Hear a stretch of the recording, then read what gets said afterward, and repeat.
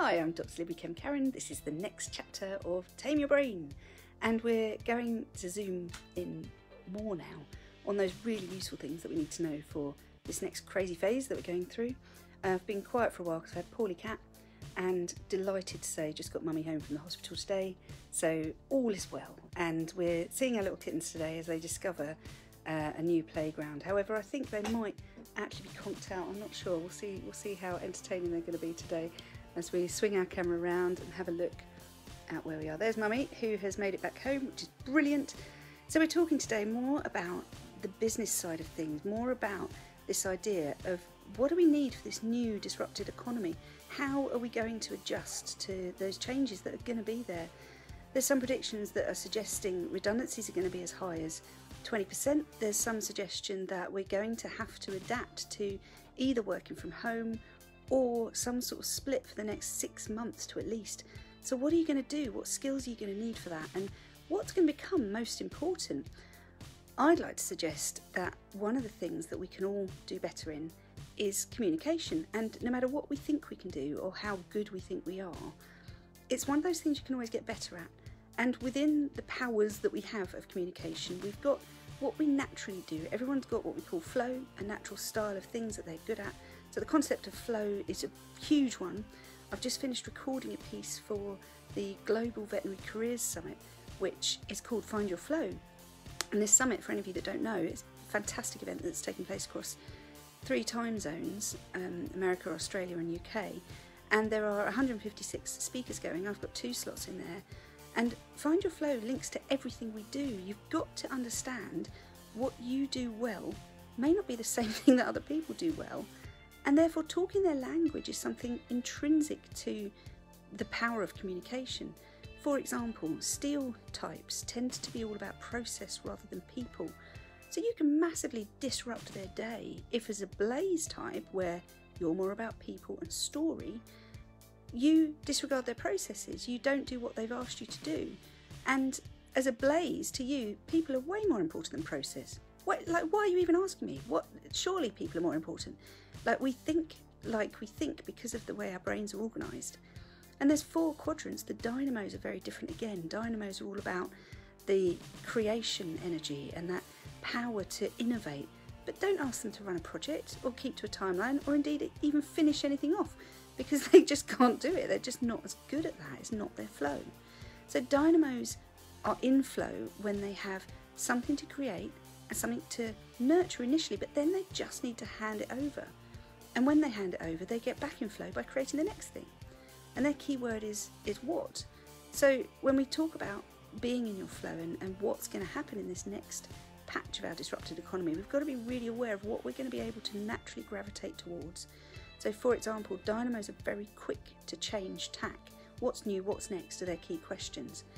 So they've adapted quite well so far. Do you know when they're going to crash? When everything calms down. Because they thrive on that adrenaline rush of high frequency activity.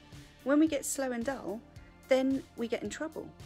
But in terms of what happens in our brains, we don't realise we're in trouble. We just feel a bit flat, or we feel a bit like meh. So watch out for that, guys, because if you find yourself out of flow, you will feel like that without understanding why.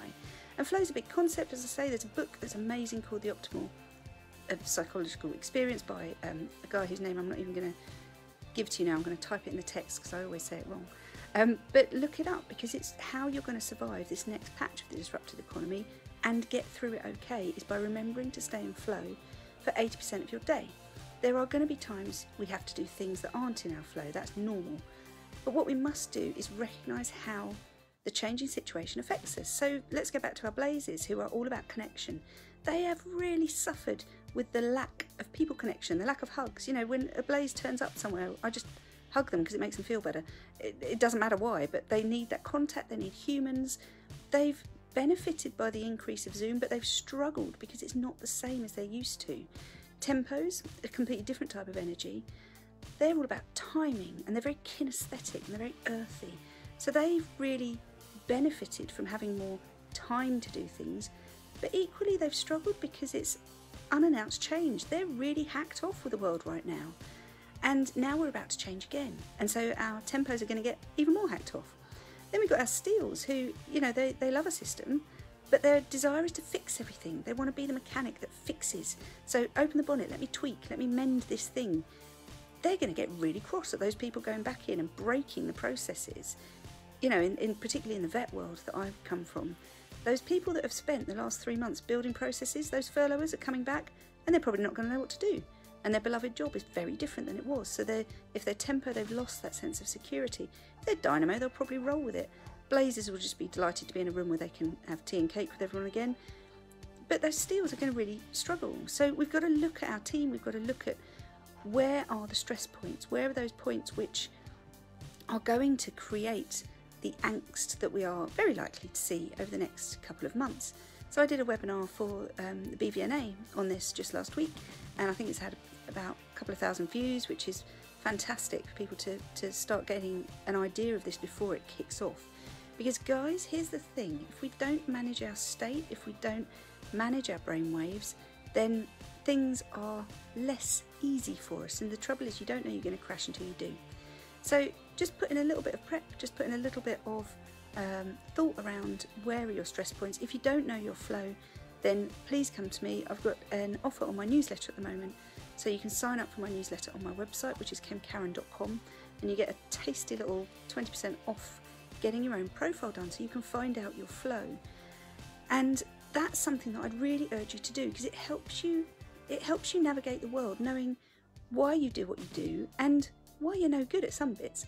And by the way, there's no wrong profile. There's no like, oh, this is better than others. It's part of a team. It's part of a joint thing with your partner, with your kids. There are things that you just resonate to, and things that you just do really well because they're in your flow, and they will make you happy, and you'll do them easily and gracefully. The other things will stress you out and drain your gas tank, and you just need to recognise which of those the task is before you decide how much time to spend on it.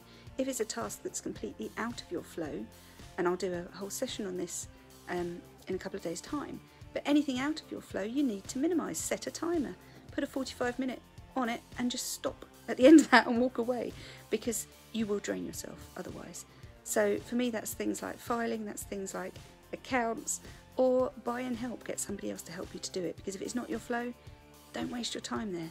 You won't be as productive, you won't be as useful, and you won't be as helpful to the world as if you're in your flow. Because the glorious thing about flow is the more you do it, the better you get at those things that the world will reward you for, because opportunities just come your way, and it becomes second nature when you're firmly in your flow. So I'm going to finish there for today. I'm going to just say that for those of you that haven't yet joined my newsletter, please do, because I'm going to start being a lot more proactive, actually connecting with you. If you want to join in with the discussion as well on my Facebook page, I love getting feedback. I love hearing what it is you want to cover. I'm still planning to do, by the way, a spot on managing chronic pain and things that are to do with how we get our brain, our crazy brain, to be more tame. And I'm going to come back and do that for you, hopefully tomorrow, depending on how the kitties are. I think everyone's healthy now, so we should be back on track to do a few more of these before they go to their forever homes and we meet the next little gang of furries. So thanks for watching. Please go to my website, kemkaran.com, sign up there. You can also buy tickets for the Global Veterinary Career Summit if that's something you want to get on board with.